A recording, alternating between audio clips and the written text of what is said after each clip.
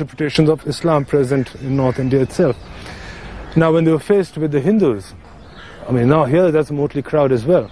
You have Hindus that might be Brahmins, but on the other hand you have Hindus living just 200 meters away up in the forests. They may be regarded as Hindus today, but they were way beyond the pale of civilization for the Hindu Brahmins. They were what you would call today untouchables, but more likely Aborigines. It was not until 1186 AD that Islam arrived in the Indian heartland. Under the leadership of Muhammad of Ghur, Muslims from Turkey and Afghanistan swept across the country, slaughtering the forces of the Rajputs in bloody battles. By 1206, Muhammad had reached the Bay of Bengal, but in the same year he died. His successor, Qutb-ud-Din, inherited a substantial empire, which he decided to rule from a long-established Indian city. Qutb-ud-Din now became the Sultan of Delhi. In many ways, the city of Delhi typifies the Indian story as a whole. It is a heady mix of the ancient and the modern. One of the city's finest monuments proves that the Muslims wasted little time before making an architectural impact. This is the Qutb Dinar, a tapering tower that is just one feature of a huge complex of mosques and other religious buildings. But it is this 260-foot high monument that is the first sultan's most enduring achievement. Now a World Heritage Site, this building is an early example of a fusion of Islamic and Indian architecture.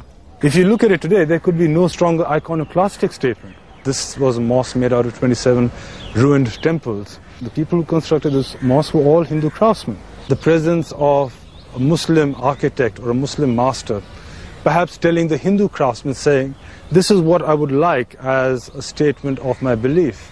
And the Hindu craftsman saying, well, if you would like this as a statement of your belief, this is the manner my hand can craft it for you. You don't find any element of what art and architectural historians will call the Saracenic arch, the true arch, is absent. Instead, what you have is a corbelled arch, an interweaving of stone placed parallel to the ground. Now, this was a tradition of construction which was popular in the local neighborhood. This mosque was then destroyed by Muslims. So Qutb-ud-Din made the mosque, his successor renovated it. About 80 years down the road, another sultan came and he thought this mosque was not quite good enough. He renovated it once again. Each time the mosque was renovated, the old constructor was forgotten. And each sultan was again making the statement that this is in fact my mosque. Just like the Muslims who first came in said that the temples are not the places of worship, but my mosque is a place of worship. Succeeding Muslim sultans came and said, the old mosque is not good enough, mine is much better. Other sultans followed the first sultan's example, building more monuments and creating new capitals, each one trying to make his mark. Early in the 14th century, the Sultan Ghiyas-ud-Din Tughlaq decided to move his capital from Delhi to a new location named after himself. This was Tughlaq-Abad, a site half a mile square, enclosed by walls up to 90 feet high. The moments of political stability that occurred in the medieval period occurred at times when the Hindu Raja, the Rana, and the Malik, or the Muslim Amir, the Muslim commander, combined. The technical superiority or the theoretical superiority, seniority, military worth of one would not be challenged by the other. This was mutually acceptable. And at the same time that there would be commercial interchange between the two political realms. The two political realms would be autonomous up to as far as possible. They would cooperate in military ventures. They would not harbor enemies. There's a certain discourse that is created around this time period, a discourse of conquest, not just over the Hindus, but a discourse of conquest where the court, the court of the Sultan, hegemonizes the disparate groups of people who go by the name of being Islam, of being Muslim. Once the discourse gets to be created that they are one community under the umbrella and the protection of the Delhi Sultan, then you have, for the first time, the consolidation of an image of what it means to be a Muslim. By this time, the assimilation of Indian and Hindu and Islamic motifs is already a tradition that is well established and is occurring at various scales. You see this at the level of the city, wherein you have a host of cities, and certainly Tughlaqabad is an early Sultanate edifice at that level. So there's a whole urban tradition there, the nature of kind of laying out a mosque, a great Maidan-e-Shah, a whole host of objects or edifices that dot the Islamic edifice, which indeed gives place to earlier pre-existing Hindu ones. So you have a great urban tradition. Despite the strength of the structure, the new city was soon abandoned.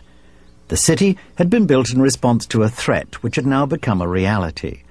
The threat came from an Asian warrior nation who had already conquered a huge area of the planet and who now sought to expand into the Indian heartland, the Mongols. At the end of the 14th century, the Mongols arrived in India with a vengeance. Under the leadership of Tamerlane the Great, Mongol forces rode from the Punjab and sacked the city of Delhi. 100,000 may have been massacred during the enterprise. Delhi itself was looted of its treasure, its craftsmen and skilled workers carried off into slavery.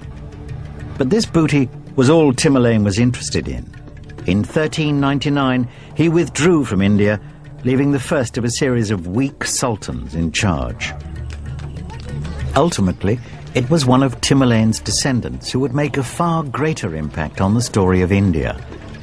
In the year 1526, he arrived with a new invasion force from the north. Though Turkish, this military leader claimed a direct bloodline from the Mongol leaders Tamerlane and Genghis Khan. His name was Babur.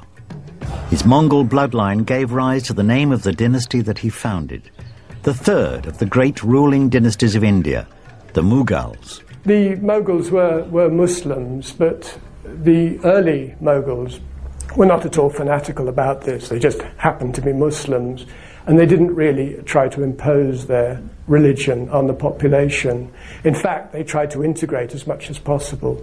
The great Mughal Emperor Akbar, in fact, took wives from Hindu chiefs, and the children were then Muslim, but the idea was to integrate with the existing population. It's only with the Mughal Emperor Aurangzeb in the late 17th century that we find less toleration of other religions in India. The problem with the Mughal Empire was it never managed to unify the whole of India, and there were always continuing wars on the frontiers. The other problem under the Mughals, whenever a Mughal emperor died, there was a war of succession, and usually the most powerful son was the one who managed to gain power in the end and then try to re-establish the rule. The Mughals are the culmination, I think, of India's greatness.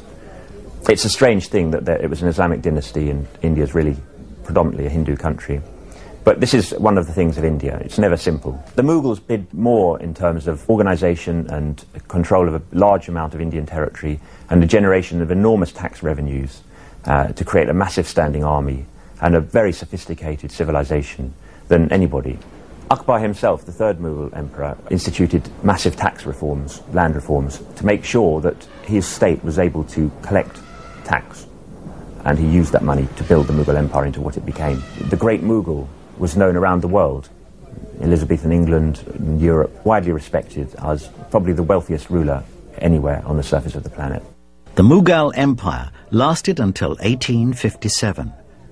During that time, the territory under their control expanded to include virtually all of the Indian peninsula. Mughal rulers, such as the great Akbar, were not only brilliant commanders, but wise and generous rulers, like the Mauryans and the Guptas of the ancient past.